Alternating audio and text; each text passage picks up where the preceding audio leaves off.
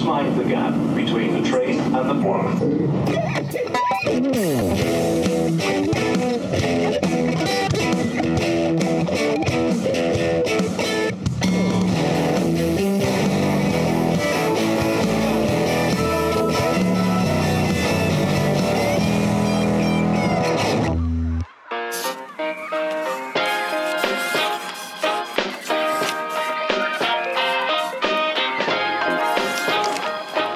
Tak jo, tak my teda po nějaký době, co žijeme v Manchesteru, tak jedeme na víkend zpátky do Londýna a tady probíhá teda balení. A jakože jdeme na 3 dny, tak to mám docela jednoduchý. A mám tady jednu košili, jedno tričko, tašku na hygienu. Jestli je nějaký úplně nejideálnější den prostě, kdy nenajít své vlastní sluchátka, tak je to právě tenhle den. Takže si místo svých sluchátek od iPhoneu beru tady ty totální zvuky. Ohebnej tripod, počítač, nabíječky, pepíka si necháme doma teda. Tady v té tašce, která je naloadovaná totálně vánočním joyem, jsou tam dárky pro naše a pro bráchy. To je tím tajemství, nezbytná součást, mám nějaké místo. Je netřeba v Londýně smrdět, takže to bereme taky. Já jsem třeba balení totálně mizernej. Snažím se toho zabalit co nejméně, abych byl co nejvíc kompaktní, ale zároveň se snažím prostě, abych na nic nezapomněl, což je docela trapný. Takže by to mělo stačit a zítra vstávám klasicky jako do práce v nějakých 4 ráno, abych v 5:30 mohl nastoupit a pak si užít skoro 6 hodinovou jízdy do Londýna. Susi, tak čau, uvidíme se večer. Dobře.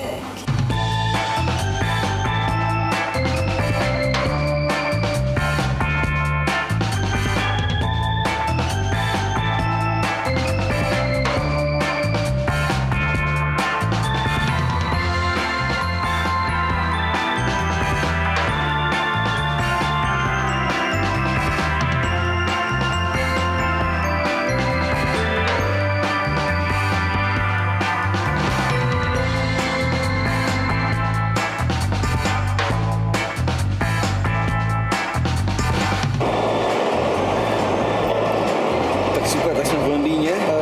Úžasných 6 hodin v autobuse. Ten ostrov je prostě brutálně obrovský. Já si myslím, že to za 4 hodiny přistane moje rodina na Stansteadu a pak jim bude trvat minimálně 2 hodiny, než se dostanou do centra. Já mám jakoby fůru času, že dá se nějak zabavit.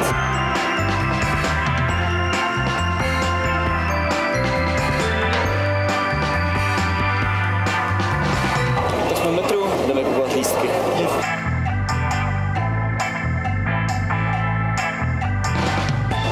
Nakoupeno, cestování po Londýně je teda drahá záležitost. A proč tady není Zuzka? Zuzka musela ráno ještě do práce. Ona dorazí kolem nějakých 6 večer, možná 7, takže my se do té doby ubytujeme, máme zabukovaný Airbnbčko, někde na Portobello Road.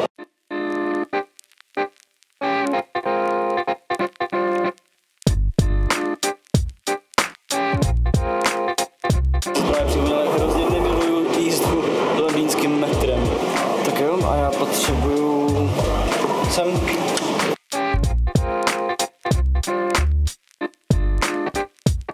Myslím, že naše už přistáli někde, což znamená úplný prd, protože stejně to bude trvat minimálně asi 2 hodiny, se dostanou někam sem dolů do centra. Byl mi z Londýna se takový jízdli sám, myslím, že nám, na teďku na ostatní, mistejská po roce.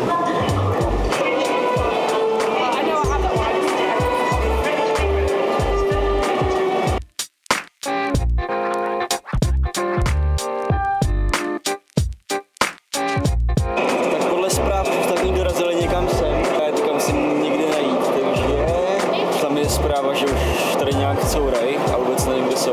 Tak prý jsou u stromku. Už je vidím. Jo.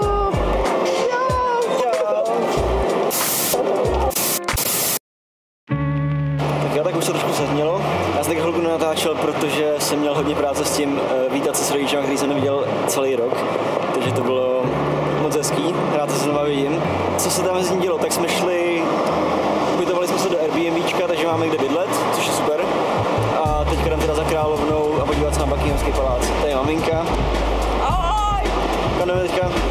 Nevím, já jsem věděla, že to je ulice Buckingham Street. No jistě, takže královna. Takže ke královně. Buckinghamský palác.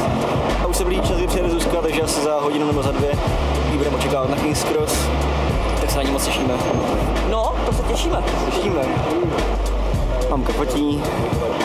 táta fotí barák, já fotím tátu. V pořádku, a já fotím mamku.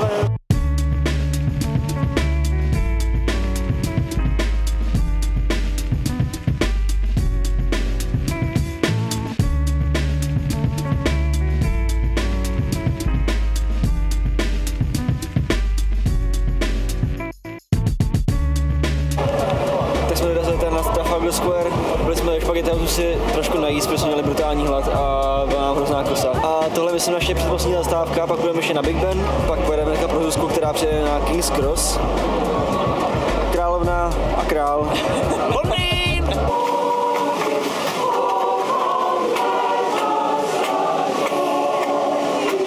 Naší atmosféra je rozhodně v kurzu teda. Je hezky být zpátky, je to fajn.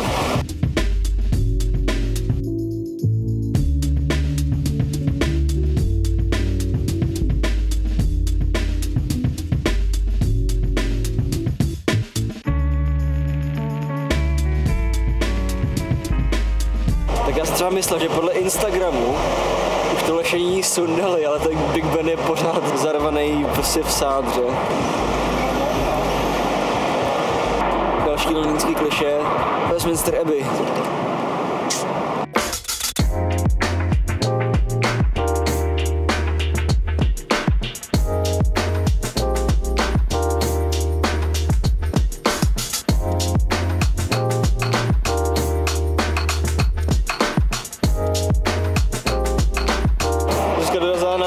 Akorát, že ona dorazila na Houston a my jsme všichni stáli na King's Cross. Ostatní se užívají Harry Potter shop.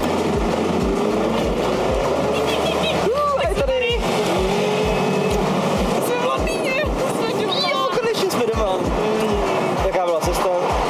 Dlouhá, bolí mě hlava, namohla jsem si ruku a nemohla jsem tam vůbec dýchat. Dobrodružství začíná. Jdeme na věc.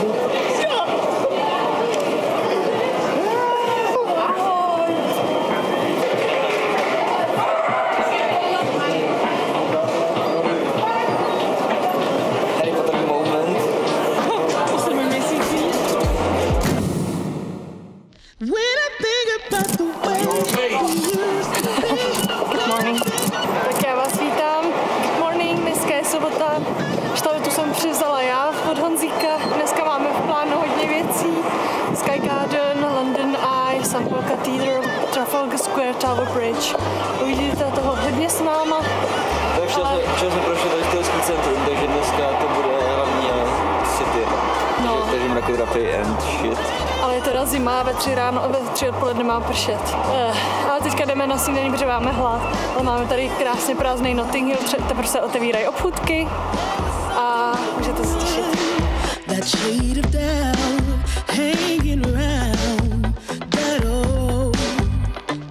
Takže sobotní snídaně splněná, Colborne Bistro. Doporučeno, super.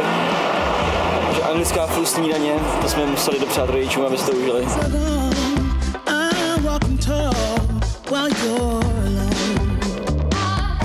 Právě jsme dorazili do Notting Hillu na Portobello Road, kde jsou v sobotu a v neděli všude markety. Já jsem teda z toho úplně hotová, protože pro mě je to hodně nostalgický tím, že jsme tady už byli s Honzou před 7 měsícemi a bydleli jsme tady, všechno jsme si to prošli, takový moc hezky. Tak jo, tak se pojďte podívat na markety. Mají tady všechno možné, tady si ženete úplně všechno, na co si vzpomenete. Na vinily přes... Stop. Ano. Utekla si od společnosti. Aha.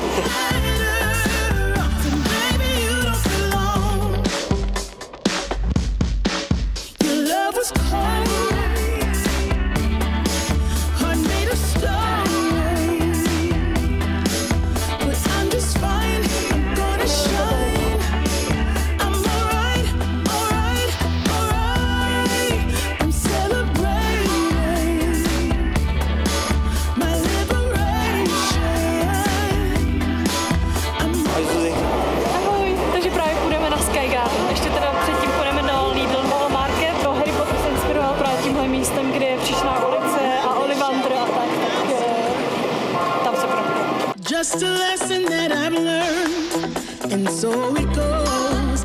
Tables turn in your own. When I think about the way you used to be, when I think about the things you took from me,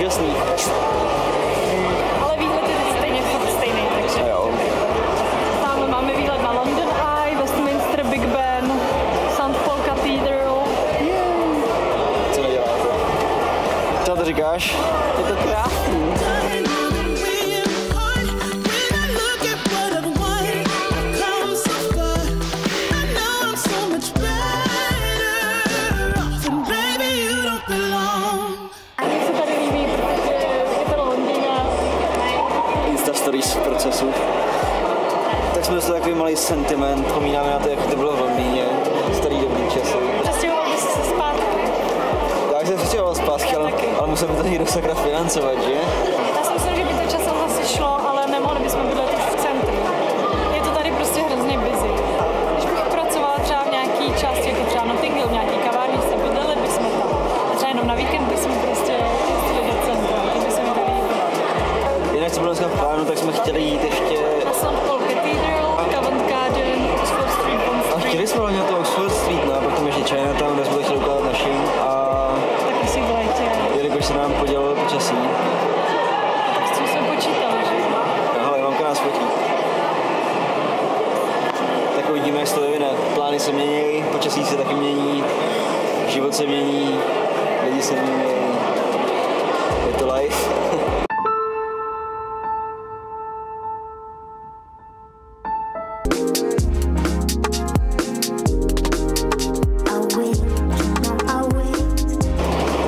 Dobrý den.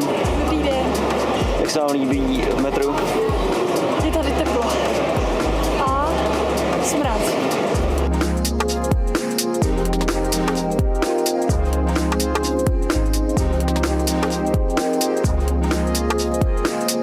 Teplá polívka pod nechřicí. Klasický britský počas. Už jsem zvyklý. Přivedám si jako, jak jsem patřím. Tady jsem natáčela do Golden Rocked. Fakt? Prostě jak Piráti na vlnách, že jo? Tady byla ta rozruška se svobodou po těch schodech, jak šli. Ale ve skutečnosti to byla Trafalgar Square, takže zpátky k programu.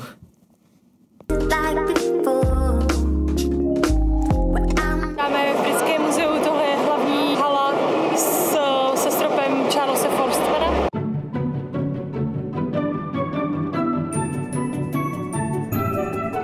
Dostali jsme mapu, takže budeme vědět i jaký podlaží obsahuje, co je tam i mapička celého toho muzea.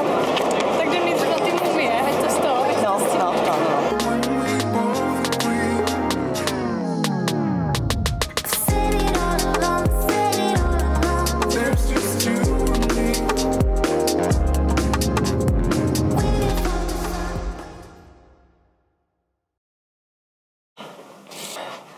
Mě bolej záda. Totálně durch. Takže zítra poslední den a snad doděláme všechno, co jsme chtěli. My se jdeme najíst a jdeme si vybrat pizzu, vlastně vybrali si pizzu. Tak si vybráme pizzu a jdeme se zvínit a zpivovat a zasajdrovat.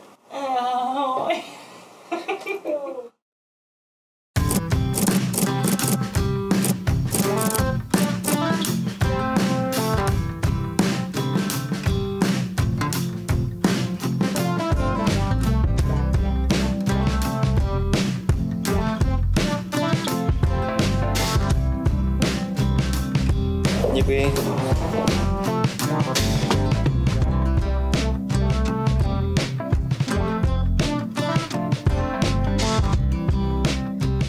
Asi kdybychom si jednou měli být v Praze, jeden v Londýně, jeden na Bali, jeden v New Yorku a prostě takovým přelítávat. Tak já myslím, že je čas jako začít sázet z porodku, protože Zuzka má velký plány s bydlením. Stačí jenom přijít na nějaký dobrý nápad, s čím podnikat. Přesně. To natáčíš. Ne, už ne. Ne, to jako může Už natáčím do věci.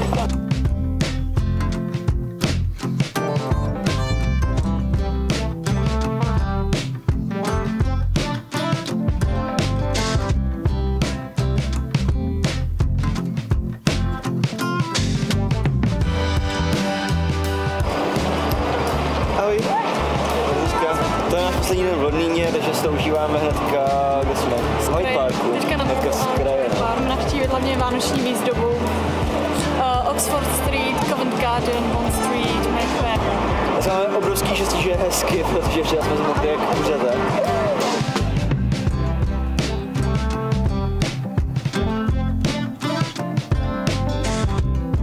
Tak právě teďka hledáme Mayfairs a Nabels.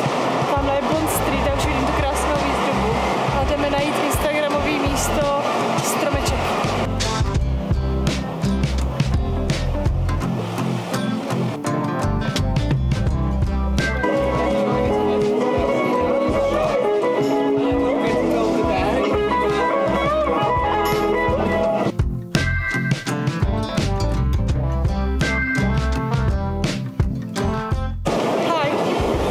jedeme? Jedeme vyprovodit už Čechy, co jedou do Prahy, pak jde Honza, pak mám 2 hodinky tady ještě sama, takže s foťákem. My jsme nebyli schopni si koupit lístky zpátky do Manchesteru dohromady, takže Zuzka jede o 2 hodiny později než já. Jsem potřebuje.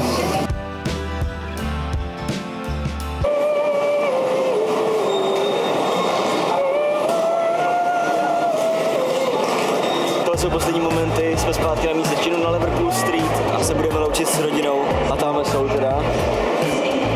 Tady mamka, za ní je táta. Zběh značů někam zmizeli řešit lístky na vlak, aby mohli se dostat na letiště. A tímhle zdravím teda, jestli se na to dívá Martin s Nikčou, který měli jet s náma, ale nemohli kvůli tomu,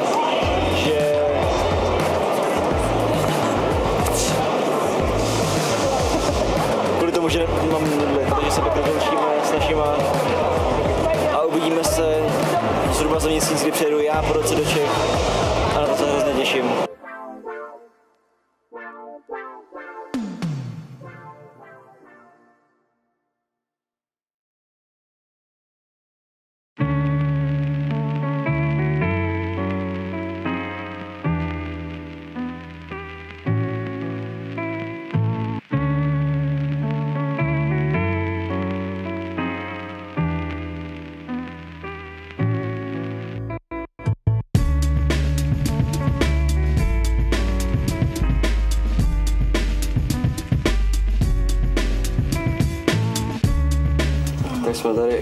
Tak jsme v Manchesteru, nějak jsme úplně skipli nějaký loučení v Londýně s našima a cestu do Manchesteru, protože jsme byli úplně dead a na to vám řeknu za chvilku, jenom přijdeme domů a dokončíme to správně, jak by to mělo vypadat.